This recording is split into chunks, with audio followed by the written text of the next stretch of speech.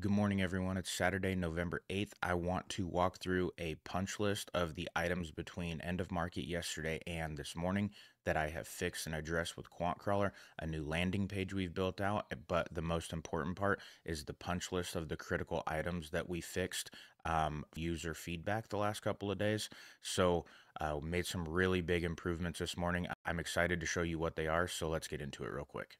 Okay, first one we did was bug fixes based on user feedback. That's what we're going over. But the first thing was yesterday, right after market close, I built a landing page.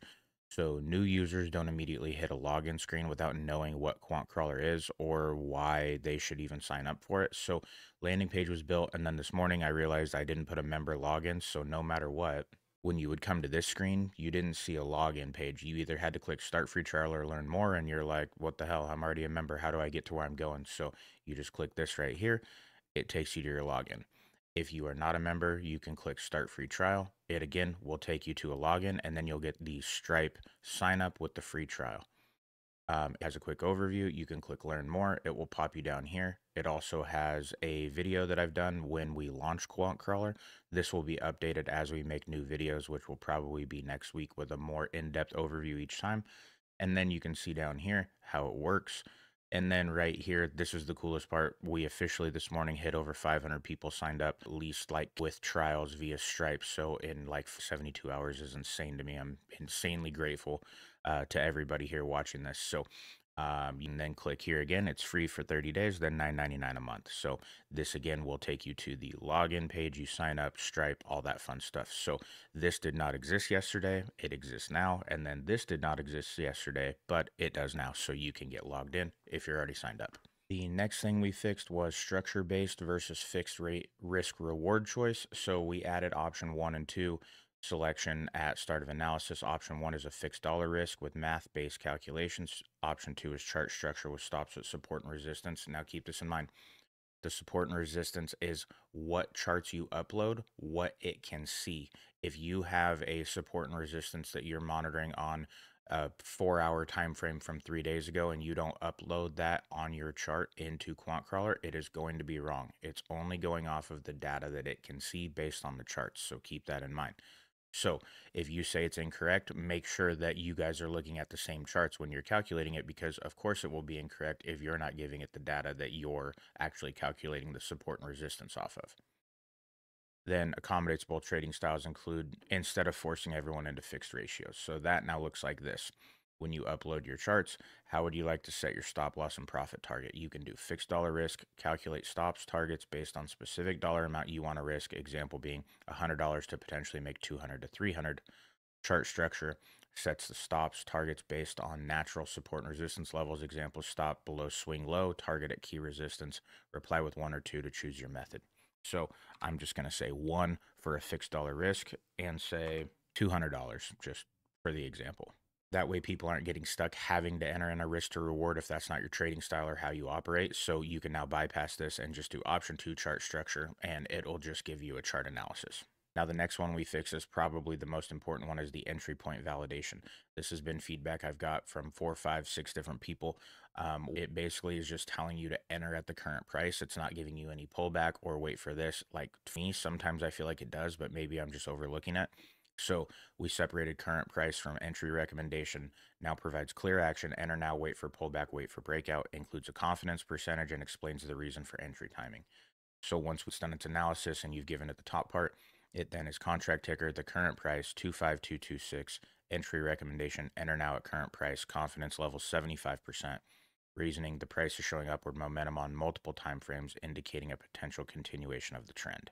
This is now set up to where if it recommends waiting for a pullback, it will tell you that right down here between the enter now at current price and the confidence level. And that's where the user, the human interaction part comes into it. You have to make that decision for you. Are you comfortable with a 75% entry price point? And if so, take it. If not, it'll say recommended pullback like 25200, something like that. The next piece that I fixed is I went through for tick value calculation accuracy, fix the confusion between tick size 0.25 and tick value.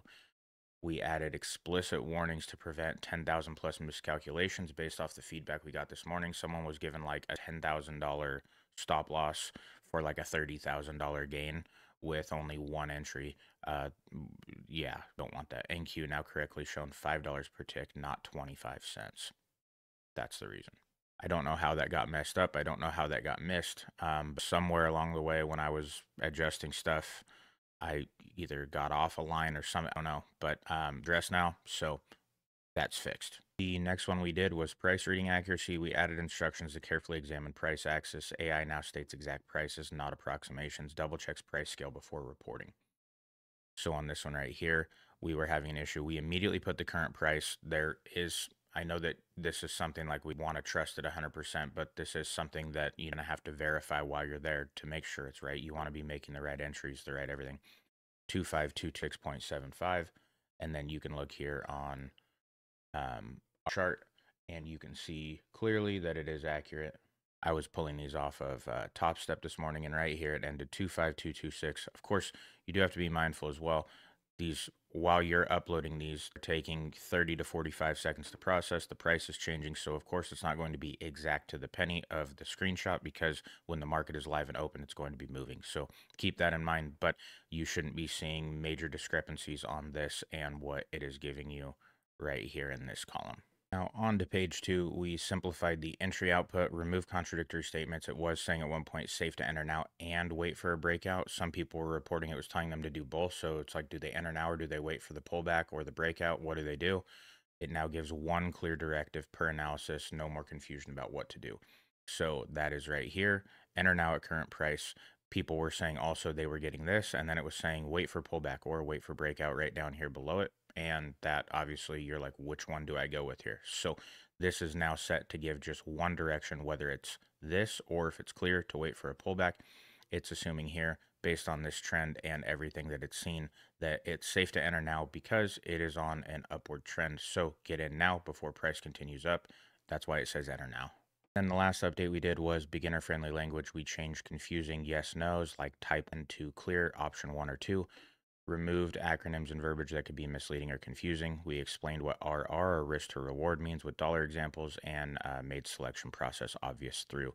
So that's just kind of a quality of life, a beginner friendly adjustment to where if you are brand new, you are following and doing analysis with QuantCrawler, there is no more confusing. If any, it should be very simple, plain language. So for the advanced trader, that may be too basic, but for the beginner, it's perfect. The last piece I want to remind you guys on is down here at the very bottom. There is technical problems. Send me an email. If you click that, it will immediately pop up to your default mail server and it to Aaron@QuantCrawler.com, which will come directly to me. That's probably the best and fastest way for me to get feedback of updates, of problems, issues, everything, because we are approaching 4,000 subscribers on YouTube, which is 3 times where we were 5 days ago. So the comments and the interactions can bury your comments, and I definitely don't want that. I want to make sure I address every single thing that's going on. So if you guys have any questions, comments, or concerns, please send them through there. I check that email all the time. It's now my go-to email for everything Quant Crawler. So appreciate everybody's support. Go sign up for the 30-day trial. The other piece that I was going to mention is the GPT and the QuantCrawler website are always going to have a 48-hour lag. And here's the reason why. I'm going to update the website first. In the event that the website breaks, I don't want to update the website and the GPT at the same time and then have both options down to where you have no option and both items are broken. So I need to issue the website version first, figure out if there's any problems in a 48-hour window, and then if that is all good and everything is fine and dandy, we will then move over to updating the GPT with the update from the website. So I'm not neglecting it or letting it trail on purpose. I'm doing it for a reason. So at any point, if you're using QuantCrawler for analysis, you should be able to get what you need without both of them being broken if one of them gets messed up. As always, thank you guys for your support. Share this video with anybody who you think may benefit from it. We're trying to grow, and I appreciate you guys being along on this journey with me. Have a great weekend.